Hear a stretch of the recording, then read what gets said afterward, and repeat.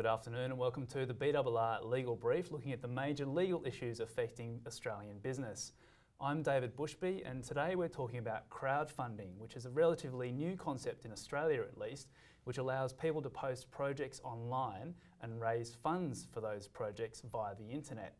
It's a model that has attracted the attention of the Australian Securities and Investments Commission recently, and here to discuss what this might mean for those that operate crowdfunding platforms and the project promoters themselves is Daniel Goldberg, who's a lawyer, or a special counsel I should say, at Addisons Lawyers in Sydney. Welcome, Daniel. Thanks very much, David. Daniel, crowdfunding, just to I guess kick us off, how does it work and who's using it? David, as you said, crowdfunding is a relatively new and I think very exciting development in the use of the internet and social media in particular to raise funds for a whole variety of projects. As you described, the concept is fairly simple. Someone with a project that they need to fund puts a pitch for that project, a description of it, up on a website, a crowdfunding platform, as they're known, and a fundraising target, how much they need to raise to get the project off the ground. They then spread the word through their friends, family, social media to people who might be wanting to support the project. Those people, the crowd, come to the crowdfunding website and they can decide to pledge, you know, as little or as much as they like towards that fundraising target. It's already pretty big, particularly offshore, but increasingly in Australia as well. It's growing very rapidly. There are several hundred crowdfunding websites operating worldwide already, and the number's growing all the time. Some of the big offshore ones you're probably familiar with are Kickstarter in the US, Crowdcube in the UK, and in Australia a couple of examples are Possible and iPledge. These sites have been used to fund everything from a band looking to finance an upcoming tour or the release of a CD, or a filmmaker trying to fund a new film, through to inventors trying to get a new invention off the ground and needing funds to do that, and increasingly to businesses looking for seed capital.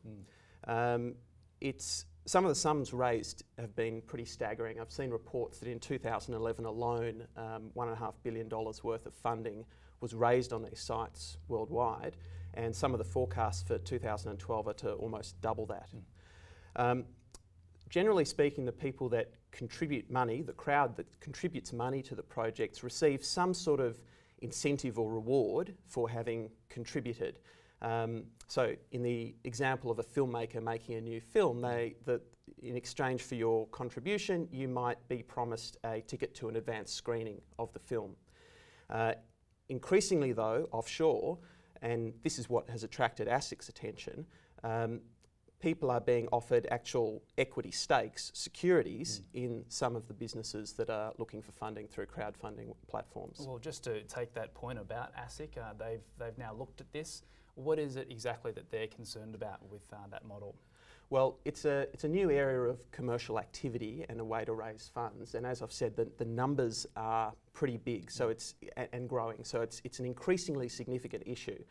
And the people that are being targeted for the money is everyone, you know, from the most sophisticated investors to the most unsophisticated, you know, people just using social media.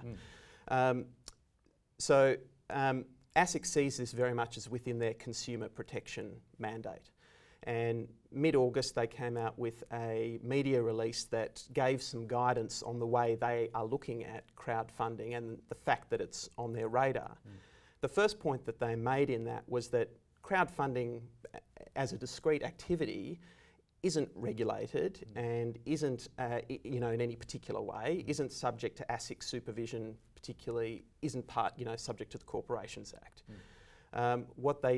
The point they did make though is where the projects that are seeking funding start to look like investments, so that instead of just offering people a CD for contributing to my project, I'm offering them shares in my company, then you start to get into financial services regulation territory and needing to think about things like disclosure and licensing, managed investment schemes. The other point they make is that the general law around misleading and deceptive conduct and other consumer protection laws will also apply. So ASIC is really saying, yes, this is a great, new idea, but just be careful and be aware of what the law is. They've copped a bit of shellacking for this, and they've been accused of being anti-innovation and trying to apply an old law to a new paradigm and similar sorts of things. I think it's a little bit unfair.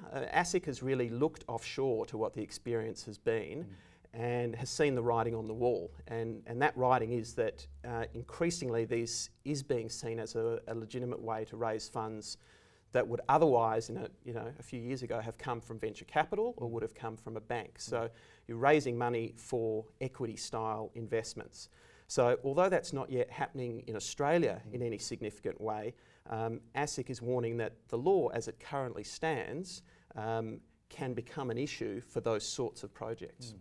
Well, I was just wondering if we could maybe get into an actual example of an investment style project. I mean, can you step us through how one of those projects would, I guess, breach the Corporations Act if it was raised without the appropriate licence or whatever? Well, look, any project that, if it were being put forward outside the internet, that would require a prospectus or a PDS, or for which someone might need a licence or to register a managed investment scheme. The fact that you're doing something on the internet doesn't take you out of that regime. It might be a new and much more efficient way of doing it, but it doesn't mean that the normal laws don't apply. So by way of example, there have been a number of businesses offshore in Europe and the UK in particular that have sold down significant equity stakes in themselves through crowdfunding platforms. So people are being offered there an investment in a startup business effectively, and they're making that investment with the hope and expectation that they will see an economic return out of it. Now that's really no different from any other sort of fundraising that a company or a new business might try to go through. The key question in each case really is what's being offered. And it's where the thing that's being offered has the nature of an investment or financial product that ASIC is interested in it and that the financial services regime is going to start applying to it. So to give you a couple of contrasting examples, the classic example is a musician trying to fund a new CD, right? They go to a crowdfunding platform, they say, I want to put this music out, I need X dollars to do it. Family and friends contribute through the funding site, they'd probably get promised a signed CD when the thing's finished, and that's it. Now obviously that's a million miles away from financial services regulation, and traditionally, and that's really where crowdfunding was born, for that sort of project, very often art type projects like that. Contrast that though with a situation where I want to launch a music production company and I might have tried to get some venture capital funding and couldn't get enough or couldn't get what I needed or needed bank debt or whatever, couldn't get it. I turn to crowdfunding and I tell people I've got this great new business that I'm going to be putting forward. I need so much money to do it and I'm offering people shares in my company to do it. Now, clearly in that sort of situation, you would expect someone investing in the business to be given the same sorts of protections that an investor investing in any IPO or securities fundraising might expect. Well, I mean, let's just say that sort of thing does happen. I mean, these websites, you can go on there and you can post a project, and if you posted a project that gave exactly that, it gave you an investment or an equity stake into a project, and if that were to remain on the website and therefore, I guess, be in breach of licensing or disclosure laws, who would be liable? Would it be the actual owner of the crowdfunding platform or the project promoter themselves? Well, potentially both. Once you're in that territory, then in the example I gave, for example, someone trying to raise funding for a company, normally when you raise funding for a company, you've got to put out a prospectus or a PDS, depending on what it is. As the project promoter, I have the liability for that. If I don't do that, the directors of the board have the liability for that. But similarly, the owner of the crowdfunding platform potentially has liability as well, because there's a financial product, a share, being offered through their service, and ordinarily you would require an AFSL, a licence to do that. And what sort of penalties are we talking about here if they don't have it? Well, look, they can be very significant if you do find yourself in that territory. And ASIC again copped a little bit of a bashing for pointing this out. But I mean, by way of example, for illegally operating an unregistered managed investment scheme, the Corporations Act penalty is $20,000 or 5 years in prison or both. You know, I mean, yes. That's a maximum penalty, obviously, but it's once you're in that territory, the consequences are fairly dire. Absolutely. Well, I guess looking, or I don't know whether you've had a bit of a quick scan at the types of projects that are on offer at the moment. Do you think there are projects out there that could require a licence or could require a product disclosure statement? I mean, how big an issue could this be right now? Well, as we sit here today in Australia, I think the regulatory aspect of this is relatively limited, because from what I've seen, what's being offered in Australia are more the I guess traditional crowdfunding type projects, which are not investment style projects. And even overseas at the moment, the vast majority of projects that are on these sites are not investment style projects. So I think as we sit here today, particularly in Australia, it's not a big issue in the sense of people, you know, being in breach at the moment.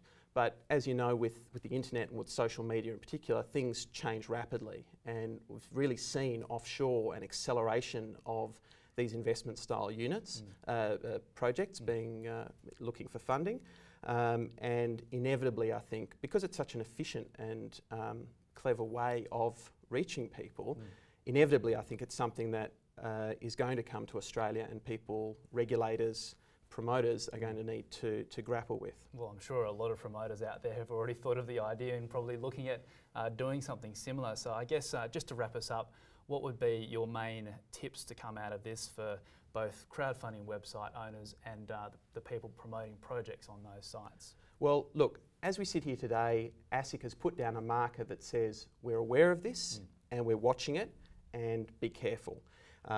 As the law stands today, I think it would be dangerous for an Australian-based site to be putting up investment-style projects to seek funding. So what that means for promoters is that they really need to have strict policies in place about the kinds of projects that they will accept, and there need to be procedures for them to vet the projects and vet the people promoting the projects before they go live on the sites. More importantly, though, I think the industry here needs to take a more proactive approach to dealing with this on law reform. Shooting the messenger, ASIC in this case, isn't really the answer. In the US, in April this year, the US federal government passed an act called the Jobs Act, the Jumpstart Our Business Startups Act, I believe it stands for, which has provisions specifically designed to permit crowdfunding, equity crowdfunding, and has put some broad parameters around that. So, for example, companies can raise $1 million per year from a very wide range of investors, but with some caps on what people can invest, can't invest. And it's been left to the SEC in the US to come up with the specific rules as to how that's going to be implemented. They're due later in the year, which I think is, you know, it's going to be very interesting to see what they come out with. I think industry here needs to be lobbying the government hard now, because law reform in this space needs to come from a government level. And for its part, I think the government should be looking at this, because it's a concept that has real momentum and it's not going away. Well, I'm sure what you said there is just resulting in a lot of entrepreneurs out there painting their placards for that kind of reform. It does sound like a pretty amazing initiative in the US, which generally they make their way down under pretty soon. But thank you again for your insights. Thanks very much, David. And viewers, thank you for tuning in. We look forward to having your company for next week's BRR Media Legal Brief.